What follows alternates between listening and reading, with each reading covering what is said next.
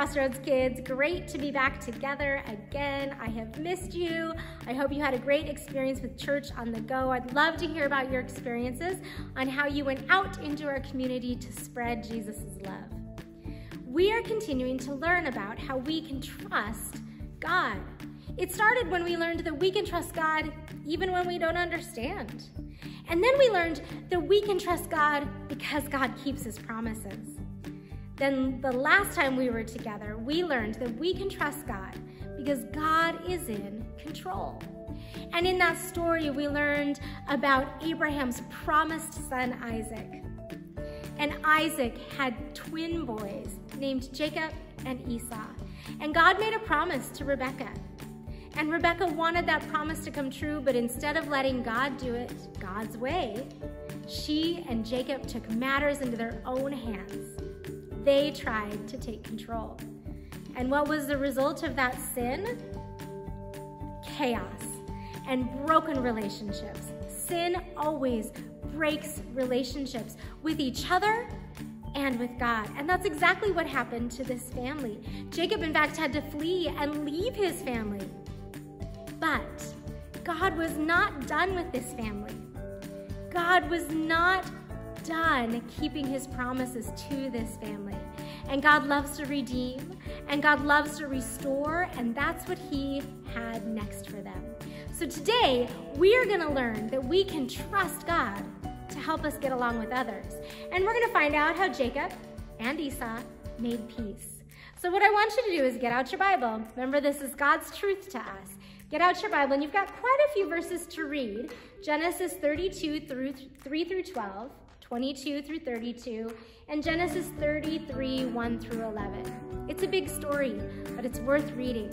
So I want you to hit pause on the video, grab your Bible, read it by yourself, to your brothers and sisters, with your family, or whoever it is that you're enjoying this time with.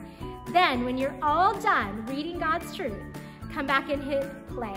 And Ray, our Bible buddy, that's hard to say. Our Bible buddy, Manta Ray, has another message for you.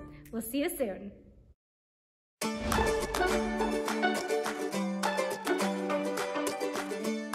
Hi, friends. Remember me? I'm Ray, and I'm a giant manta ray. Some people say we soar through the water like birds soar through the sky. Maybe our fins do look a little like wings. What do you think? Do we look alike? I guess manta rays and birds have something else in common. We both take baths. Sometimes me and my friends need a bath.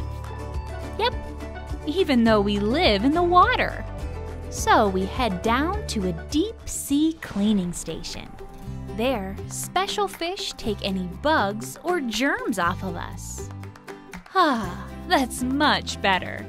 Being a manta ray isn't always smooth sailing, but I've learned to go with the flow.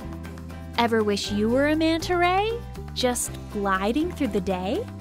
You've probably got some stuff in your life that ties you up in knots. You and your friends might not get along. Those are struggles, things you have to wrestle with inside, things you want to fight or fix by yourselves. But in the Bible book of Psalms, chapter 33, verse 4, it says, "For the word of the Lord holds true, and we can trust everything he does." You don't have to fight or fix things for yourselves. You can trust God to help you. In the Bible, a man named Jacob had to face his brother Esau. He expected a fight, but God surprised Jacob. Instead of a fist, Esau forgave Jacob and gave him a hug. We can trust God. He'll help you when friendships don't feel so good.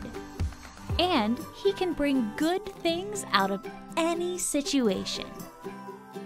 We can trust God.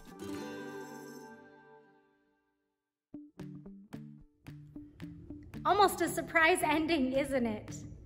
Jacob wasn't sure if his brother would forgive him or not for tricking him out of his birthright and then stealing his blessing. And yet, When Jacob finally met up with Esau, Esau greeted his brother with peace. Their relationship could be restored. There could be forgiveness. That's what happens when we go to God. When we have sinned against God and we have broken that relationship with Him, He greets us with love and with forgiveness. So, thank you that we can trust God to help us get along with others.